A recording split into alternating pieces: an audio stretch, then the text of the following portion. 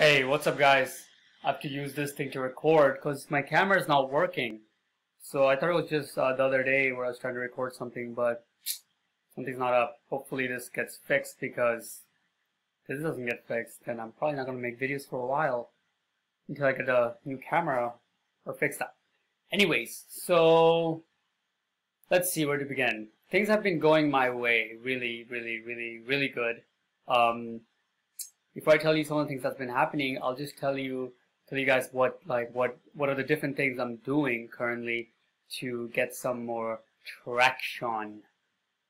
Alright, so as you guys know, normally when I try to sell people, right, let's say for pay-per-call, I'm calling them down Home Advisor, right? My pitch is basically the same. Oh, by the way guys, I'll just keep this in the background. I don't know what else to show you guys. And then I'll just give my take on Conor McGregor versus Mayweather fight. Anyways, what was I gonna say? Alright, so normally my pitch is pretty much the same, right? For all pay-per-call people, because I know that what I'm selling, and it shouldn't be too hard to get through to them, right? To the owner. If they're looking for more leads, I have this to offer. It's exclusive at this price, right? If a receptionist picks up, I hang up the phone because I don't want to go through all hoops and loops to sell this thing, because I know I can get a contractor that's going to pick up the phone. Plus, also the fact that if you're doing pay-per-call, you kind of want the contractor to pick up the phone, because receptionists usually suck. Alright, so that's that. Now, while selling SEO, my approach was pretty much the same. But recently, as I realized that it's not a good idea to make it like that, because as I showed you guys in one of the videos that I made recently with my business partner, his approach is completely different. He doesn't just go down the list. He targets maybe 3 to 4 people he's going to call for the day, and he only calls them, right? So his prospecting starts not from Home Advisor, but it actually starts from the ground. Like if he sees a truck that has advertising, if he sees a flyer, if he gets in a yellow book, if he sees in a restaurant where they put the things, he takes pictures all the time and gets them up. And then when he starts calling, he has this like big Ziploc of like flyers and business cards and all this stuff. And then he uses them to go out and find more information about these companies, right? He finds the owner, who works there, who's the receptionist, if there's another partner, what are their current marketing. He does a lot more homework. So it goes from, oh, I'm going to go get a roofer from Westchester County, to, I know that there's Sam, Billy, and Bob who are a good fit for me to work with, so let me go get them. You get it? It's so much more targeted, right? And it works really well.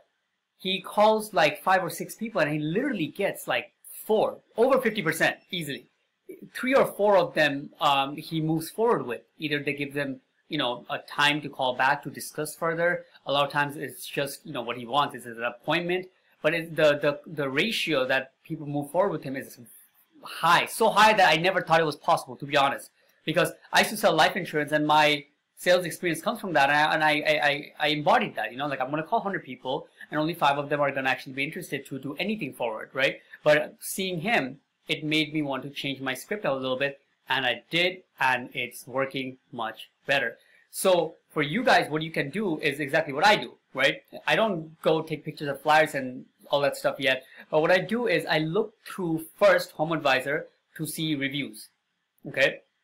First, I see reviews for how many reviews they have. If they have over 20, 30 reviews, they are really good, right? Most companies don't have a proper system to get the most reviews they can get. So if they have over 20, 30 reviews, those are legit reviews, and they're doing much better than the reviews are reflecting, right? So, boom, 1, they have good reviews. Number 2, I go and look at what they currently have going. Is their website, is it nice or is it shitty? Then I look at their SEMrush data. Right? Do they have brand searches? So brand searches are basically, if you guys don't know, if it's in Westchester and people are typing in roofing contractors Westchester, brand search would be Bob's Roofing Westchester, or Bob's Roofing period, right? I mean, Bob's Roofing. Basically, they are looking for not just a service around them, but they're looking for the guy who does the service, right? They're looking for that company, indicating that that company is good at what they do.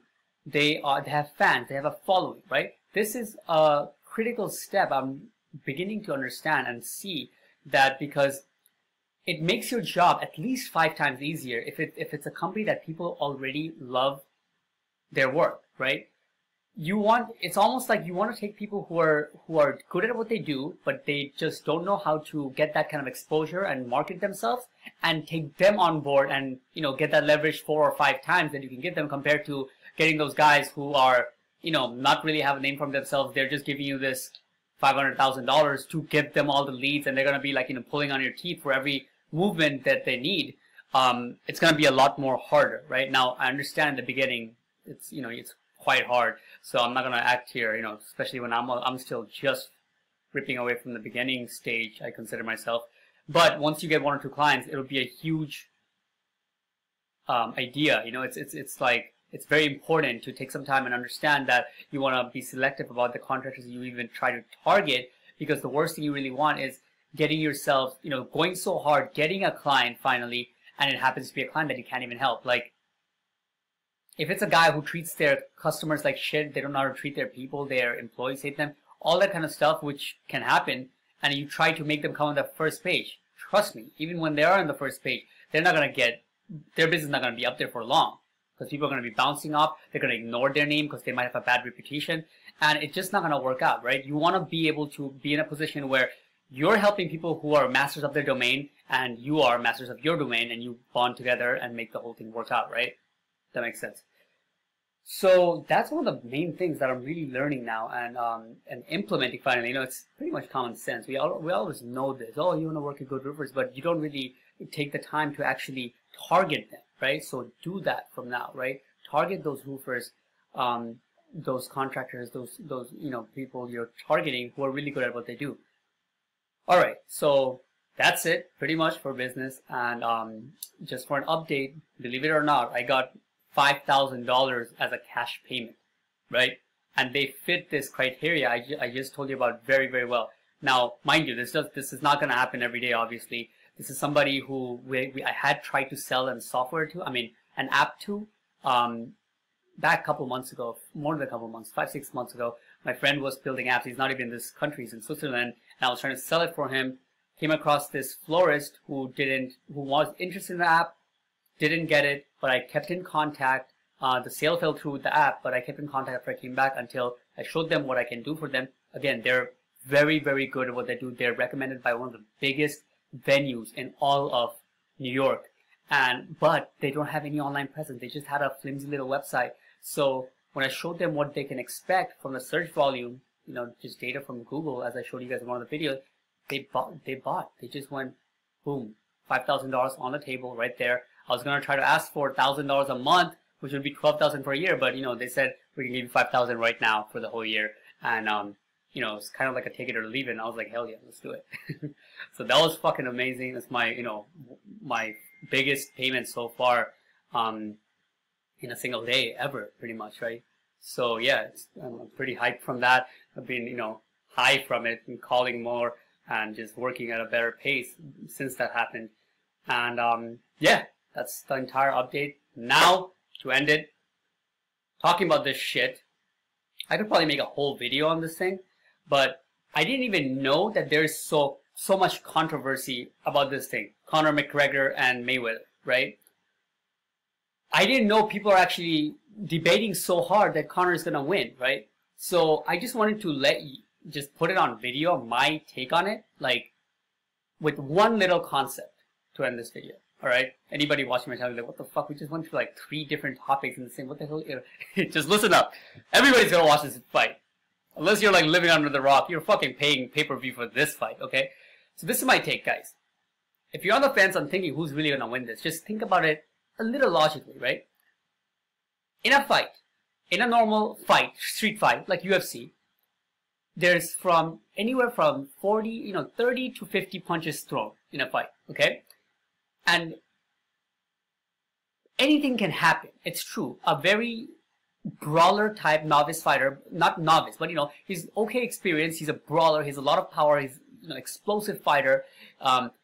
Can knock out somebody who's a lot more technical, a lot more precise, and is a better martial artist. He can get knocked out by a brawler because it's a fight. Anything can happen. You're throwing fists at each other, and something lands just when he couldn't dodge it.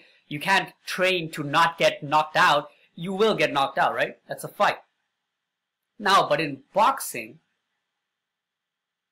in a single fight, anywhere from 300 to 400 punches are thrown on average. Or 200 to 400. I don't know exactly the numbers, but I know it's a lot more than fighting in UFC, right? So given those stats, right? Mayweather, in his track, he rarely gets hit in a fight where there's 300 to 400 punches thrown. And we're talking about world-class fighters who do this their entire life. Okay? And then they have a plan and they go into it and they always get surprised at how freaking good his defense is. I'm not a Mayweather fan. In fact, I kind of hate Mayweather. I come from a background, you can say, where I like Mike Tyson, where I like fighters who are kind of like brawlers, who have the whole attitude of, even if I do get hit, my one's gonna hit you and it's gonna knock you the fuck out. Where, coming from that kind of stance, I just don't like Mayweather's style because it's so boring. He's a very defensive fighter. He counters.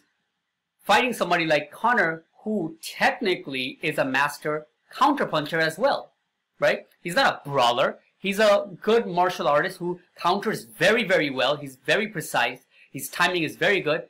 But you're stepping into the realm of a guy who's been doing it for freaking like 3 decades, right? Against that style of fighting where he dominates in.